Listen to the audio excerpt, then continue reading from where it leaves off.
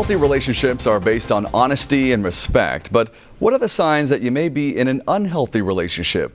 Psychologist Dr. Kim Taylor has your answer. She joins us this morning. As always, thank you for joining us. Yes, thank you. Okay, so, we all have friends out there, family members that go through maybe drama with their significant other. We may think, oh, it's easy, it's obvious. But when you're in that relationship, sometimes it's not as simple, right? Right. There are some things that are very obvious and should never happen, and that includes verbal abuse. Whether someone's yelling at you, screaming, calling you names, or if there's any kind of physical abuse where they're kicking, hitting, shoving, pushing. And then there's, of course, the sexual abuse, that if you're being forced to have sex or threatened in some way.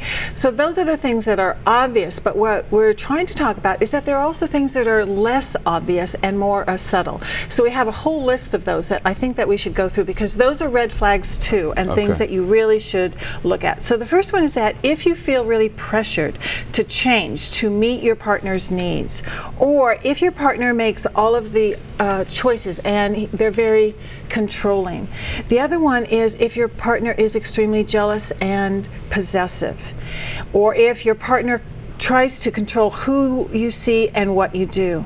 Also, a sure sign is if you are putting off all of your needs in order to try to take care of all of theirs.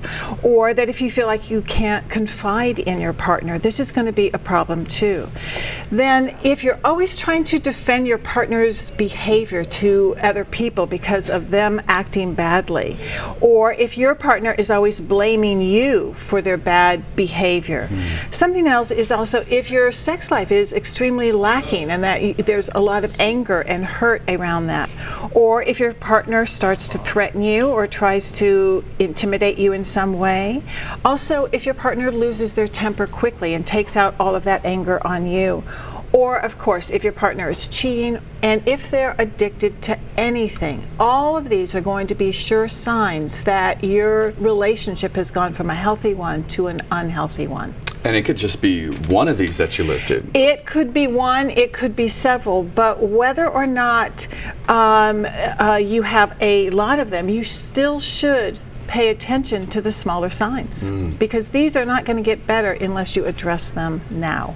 So some people might be out there that are on one side or the other. Someone might see that, oh, that's me that does that. Yes. Right. So it's important to recognize on both ends who's doing it and who's being the victim. Yes, and that is a great point. That whether you are the one doing this or whether this is being done to you, you have to realize that you are in trouble, and that it is not your place to abuse your partner and or to stand for any kind of abuse from your partner. What's the most important thing that people need to know about their relationships in regards to this? I think what I would say is that these are the red flags. These are the signs. You're supposed to read the signs and not just ignore them and keep going. And so the best thing that you can do is to get into treatment, go into therapy, because a lot of unhealthy relationships can be turned around and back into the healthy ones. So do it sooner rather than later.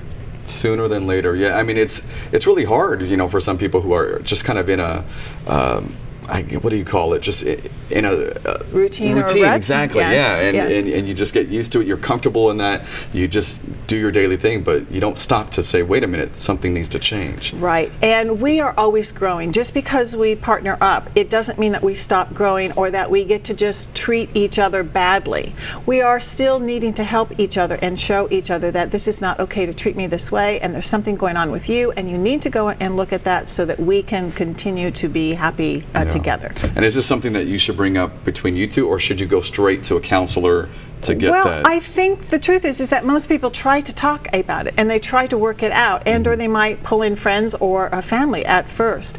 But if all of that doesn't work, then you got to go to the big guns. You've got to go to a professional who can really help you know what's going on and help then for you to act in a more adult way rather than in perhaps some of the childish ways that you learned growing up. Yeah, very good points as always, Dr. Kim. What is your final summary? When it comes to unhealthy relationships, maybe even just friendships can be unhealthy as well. What's your final message? Well, I would say trust your gut. That your gut tells you your truth. It tells you the truth all the time, and listen to it and be guided by that. Good That's points. the most important part. Awesome. Yeah. Dr. Kim, thank you so much. You always have good advice for us here on the show. Good. We can't wait to find out That's what next week brings us, right? Yes. Yeah. Well, she can be heard on KZSB AM 1290. Her primetime hour is Thursdays 5 p.m. to 6 p.m.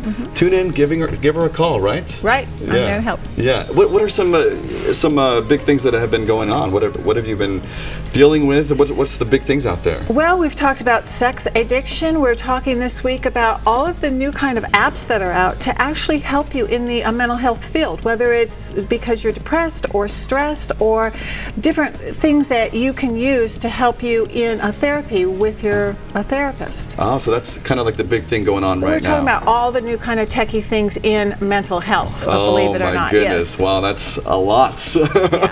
Yeah. Dr. Kim, thank you so much, and thank you for joining us this you. morning here on Fox 11. We will see you next week. Yes, I'll be here. All right.